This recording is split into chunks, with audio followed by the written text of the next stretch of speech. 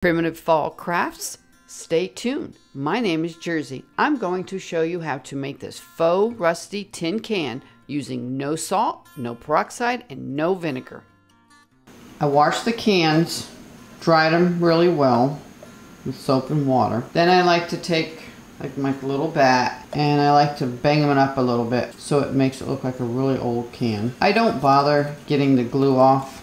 It doesn't bother me. I just rub as much as I can, and when the paint goes over it, it will cover it. And I like to use the Rust-Oleum hammered brown. It gives it a really nice coverage. This way when you do your Mod Podge and cinnamon, if every speck doesn't get covered, it will cover it and all blend. So let me go spray those. I'm going to give them an even coat and then we'll be right back. Now if you want to coffee dye this, do it before you do this. Otherwise it's really going to smudge everything. So I have a little bit of instant coffee, some very hot water. This is something you cannot go back and back and forth. It's like a one-time deal because the laser ink will smear. So I put it on a flat surface, one coat.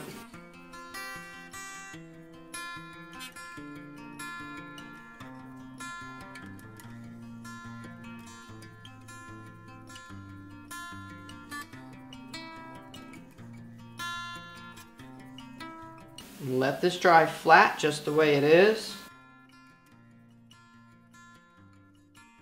You don't really want to work it too much because it will take the ink off. And let that dry, and then you can go ahead and proceed with the next step. Now you can print this out on scrapbook paper or light paper that has a muddled or grunge look, and you don't even have to do that if you do not want to. And let me show you the next step. Lay this flat over here to dry. You can cut these apart with scissors or rotary. I left a little gray mark so you can cut them and then cut them more individually. So if this was coffee dyed like we just did and it was 100% dry, then you would go to the next step. So I find two ways to do this. If you did not want to coffee dye it like I did. And here's the one that is now dried. This is the one we coffee dyed. And this is the one that was not coffee dyed. And this is the difference what it would look like. This is coffee dyed, this was not coffee dyed. This was cinnamon over it. You can take Dollar Tree cinnamon, put some in a dish, take a regular cotton ball, dip it in there, and again lightly. You don't want to take that ink off. See the difference of the two already? So this is if you don't want to go through the coffee dye. You can do it like this. And what I usually will do is just give it a blow off. Here is an incur. I like to edge the edge. You can either do this two ways. You can leave it before you cut out. Let me move this aside.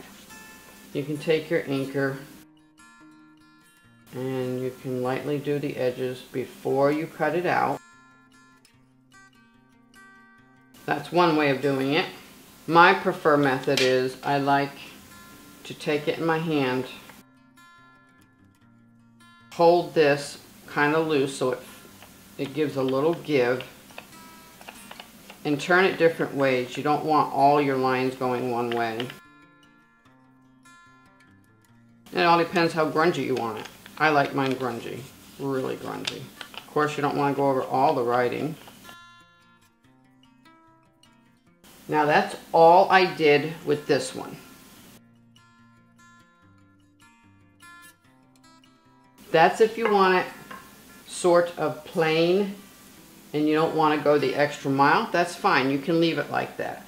But the way I like to do it, I like to crumble it up, open it back up, smooth it out, and then where the black ink is, sprinkle it a little bit more in different directions. You don't want all your lines going one way. Smooth it out. Go back in with your incur find some creases, or make a crease. It's best to do it where they naturally occurred. And you want them going different directions. You don't want them all going one way. You can even make one where you want one. Open it back up. How cool is that? And then you can just take your cinnamon if you want, blend it, feather it.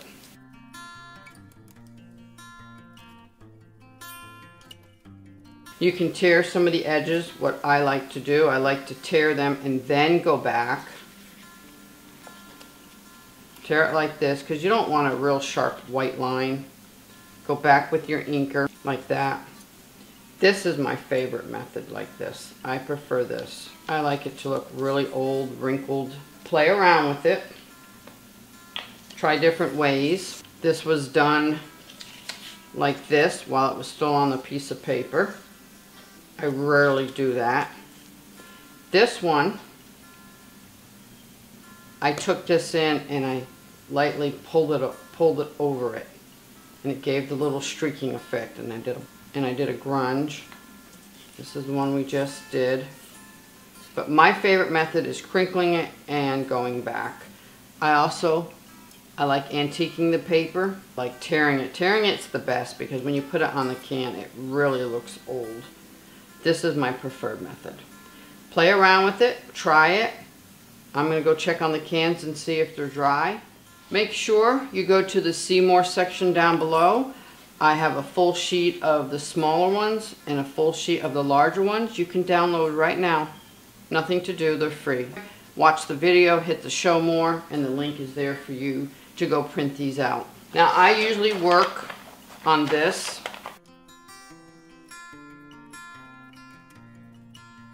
because the Mod Podge comes right off, ink comes right off, paint comes right off, everything just comes right off.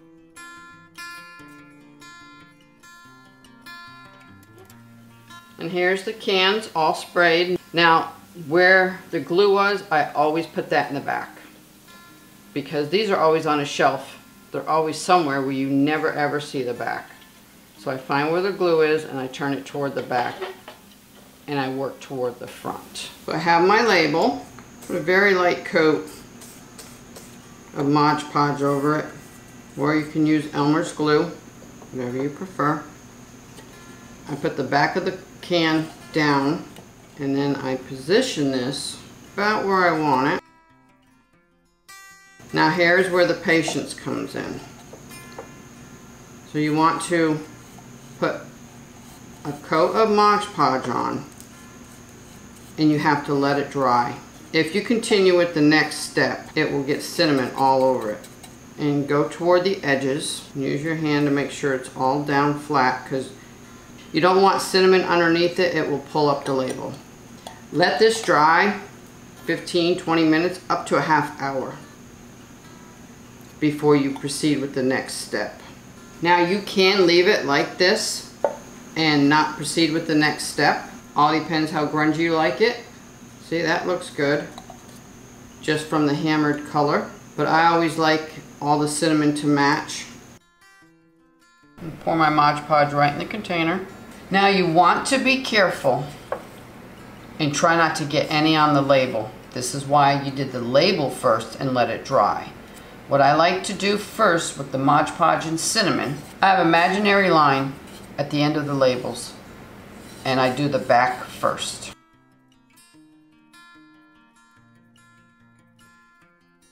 You can get a very little on the edges and then feather it out with the cotton ball. I'll show you that in a minute. This doesn't dry instantly. You have a minute or two to work with it. And it doesn't matter if you go this way or this way. I just like to get it in the grooves. I like to move my Mod Podge out of the area. You can sprinkle this on.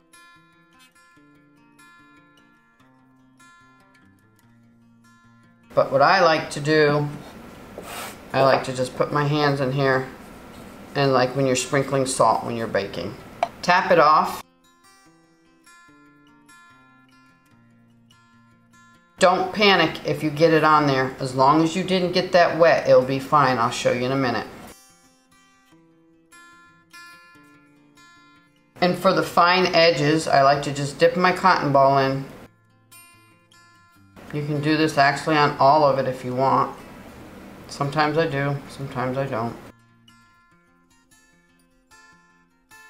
Tap it off.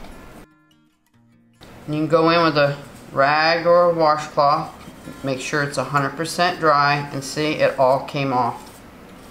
Long as you do not get that label wet, it will come off. You just want to wipe it gently. And it's okay if it gets overflow on it. That looks really good. I'm very pleased with it. So now I'm going to do the top. And you can get near the label a little bit. You don't want it on there. And it doesn't matter if it's thicker in spots. So for the first part of it, I try to get it dusted before I bring in the cotton ball.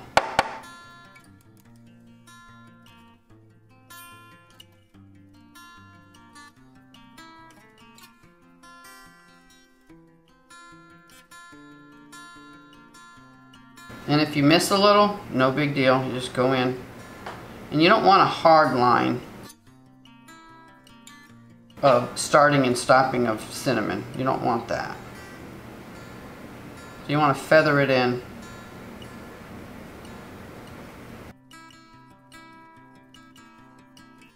And now we're going to do the bottom.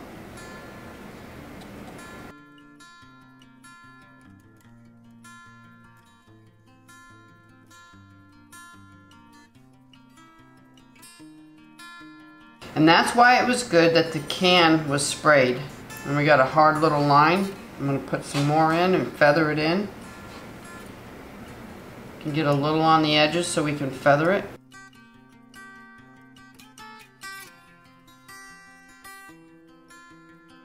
You can leave it on there like that, which I'm going to. I like the muddled look. If you want to read some more, you can just gently rub it off.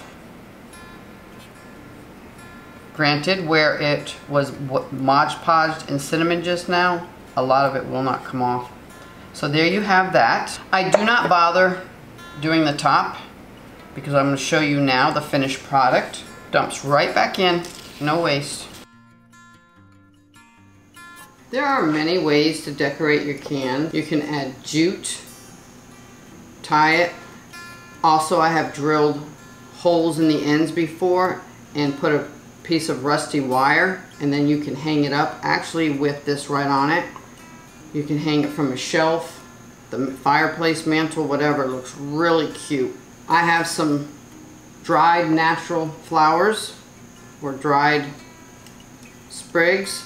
All I did was take a few off, trim them down, and put them right on the side. But get creative. You can use faux berries, and I did the candle the same way. You could spray paint the candle if you wanted to. You can put painter's tape around this. It doesn't bother me. I'm going to do just like we did the can.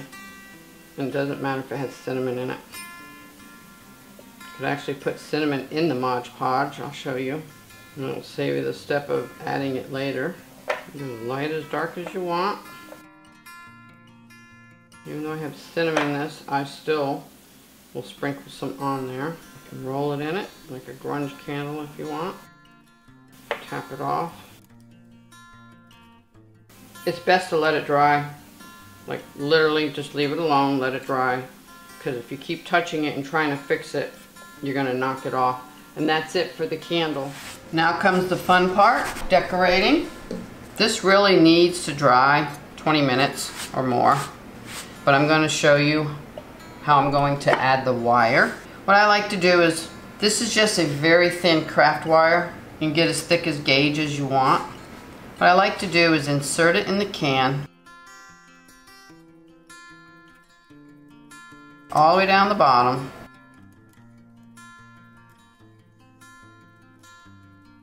Still wet, I shouldn't be doing this, but I'm going to. And then I just crink it over.